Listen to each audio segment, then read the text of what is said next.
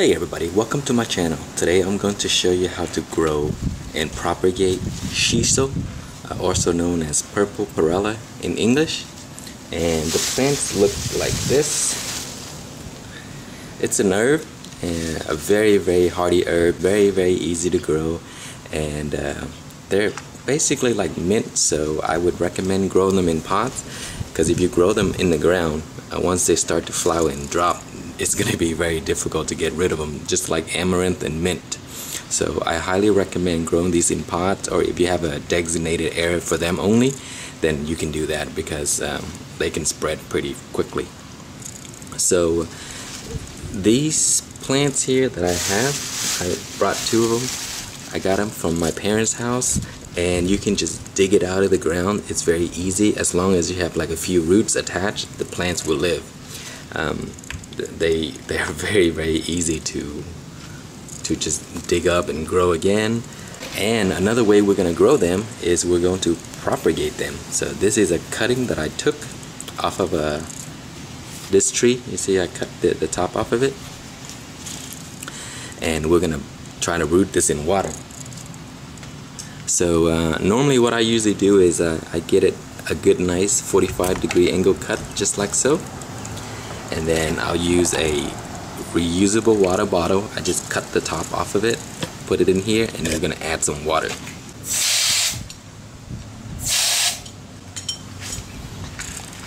Okay, here's the water. It's just right out of my faucet, nothing special. So we're gonna leave it in very good light so that it will root, and then we'll grow it in the ground. So, but for the other two, we're just gonna go ahead and put it in the pot. These plants can tolerate many different kinds of soil type. As you can see here, my parents have very clay type soil, very tough, and they did just fine. So if you have those type of soil, that would work too. They like some good nice compost, so we're gonna give them some compost right now. So these are the compost that I made. Not quite ready, but that's just fine. And then we're going to add some cow manure and compost.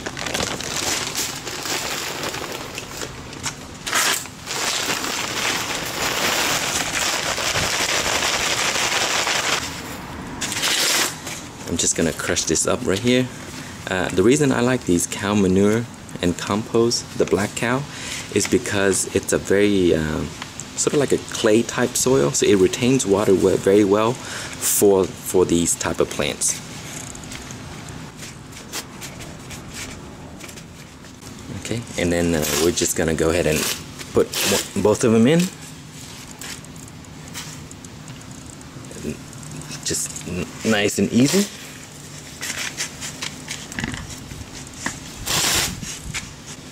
Alright, and then we'll add some more soil to the top.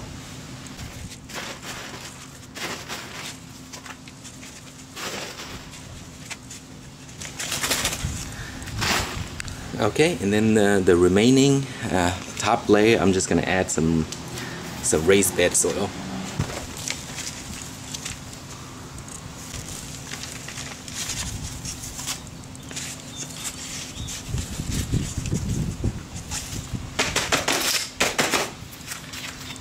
Alright, now we're just going to give it some water.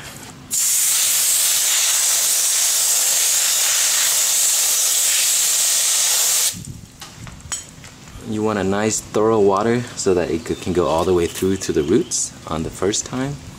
Okay, that is it. We will come back in a few days when this begins to root, and that would start to look much better and not wilted, and then I will show you.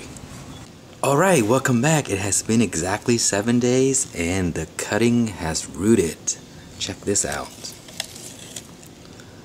So we are ready to transplant this into a container, or in the ground if you like, but since I don't have any more space, I'm gonna go ahead and transplant that into this same container. So it's very easy to do. All you have to do is just dig a hole and then push this in there. Try not to damage the roots. Just be gentle. and then close it up.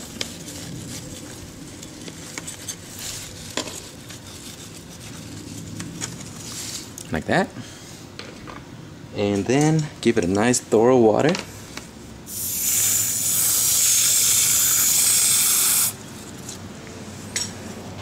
And that is it. This is how easy it is to propagate and grow shiso. So again, these plants, they spread pretty quick, so I always recommend putting this in pots. And if you see seeds that grows or sprout out from the top of here, you can pull it off, because if you let them drop, they start growing and multiplying into areas that you may not want. So that is it. That's as easy it is to propagate and grow shiso. These are very beautiful plants. You can grow it as ornamental plants, or you can grow it as herb in your garden. Anyway, I hope you enjoy the video. If you have any questions or comments, please leave it below, and thank you so much for watching.